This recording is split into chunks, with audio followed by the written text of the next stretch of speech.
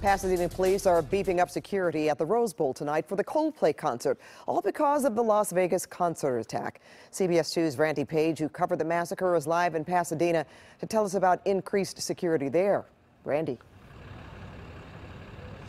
That's right, Pat. You know, a lot of people who have watched the events in Las Vegas are taking a look at some of the hillsides surrounding Pasadena here at the Rose Bowl and kind of wondering, thinking about the Mandalay Bay. It is worth noting that the Mandalay Bay Hotel is much closer to the venue there than these hillsides are to the Rose Bowl. And another very important point is that the Rose Bowl is a ring of concrete that protects people who are going into the concert. So it is a much different situation there.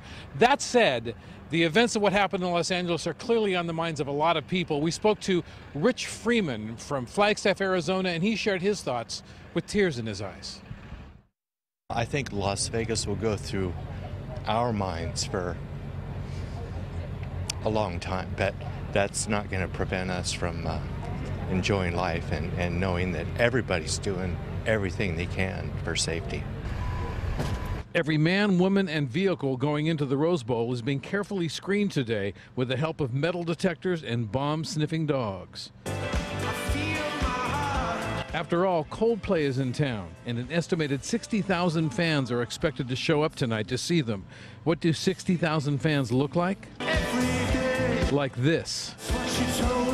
This is the popular alternative rock band when they played the Rose Bowl last year. Anytime you put 60,000 people in one place, security is a big concern.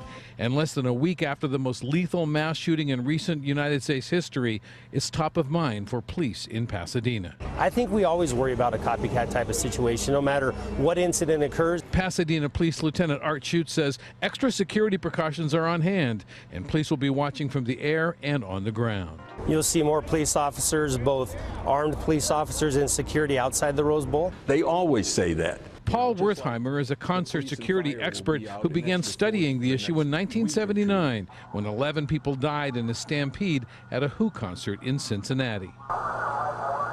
Wertheimer says an evacuation plan is critical, and he didn't see much one in the cell phone video from Las Vegas Sunday night.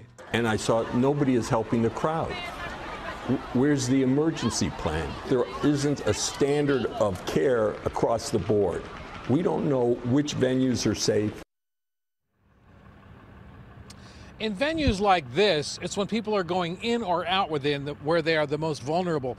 That's why they are being asked to bring cases like this where you can see through it. Why? Because they can go through security very quickly just by taking a quick look at it as they go through the magnetometers. We're going to take a quick walk over here to give you an idea what those magnetometers look like. You can see they're kind of standing around. Why is that? Because it doesn't open until 5:30. That's when they begin letting people in.